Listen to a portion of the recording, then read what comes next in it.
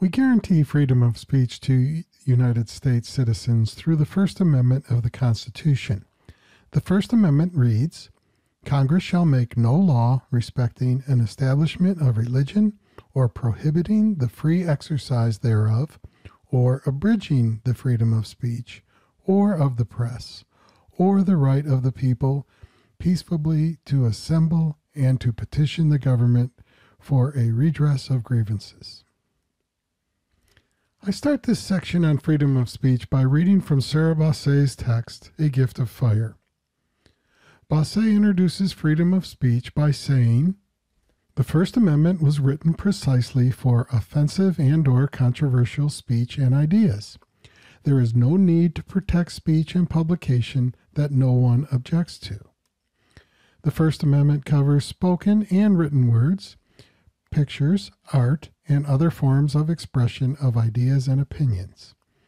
The First Amendment is a restriction on the power of government, not individuals or private businesses.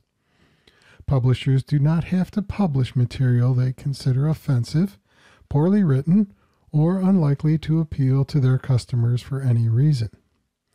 Rejection or editing by a publisher is not a violation of a writer's First Amendment rights. Websites, search engine companies, and magazines may decline specific advertisements if they so choose. That does not violate the advertiser's freedom of speech. Over the course of many years and many cases, the Supreme Court has developed principles and guidelines about protected expression.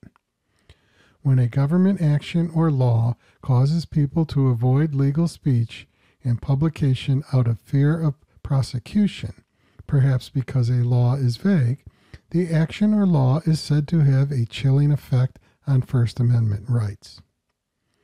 Courts generally rule that laws with a significant chilling effect are unconstitutional.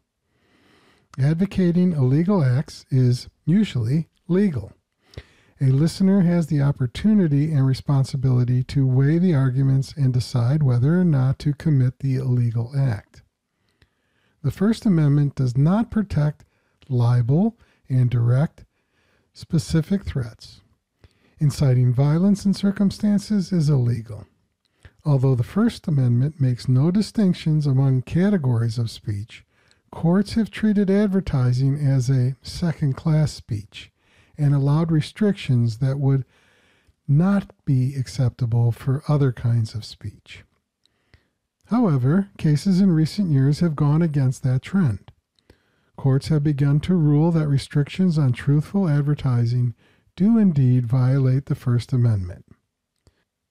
Similarly, since the 1970s, the government has severely regulated political campaign speech, but recent Supreme Court decisions have restored some First Amendment protection for it.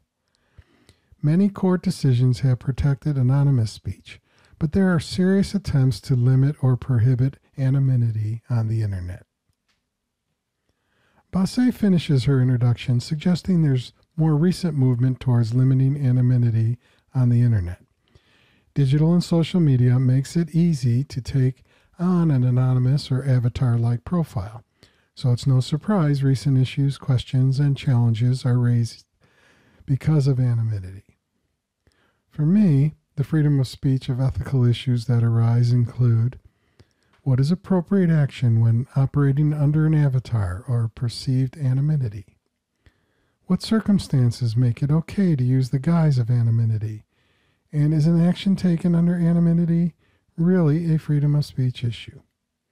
Anonymity or perceived anonymity provides some protections from retaliation or privacy, but is the provider of the digital media used responsible for any of the acts of the user of the media?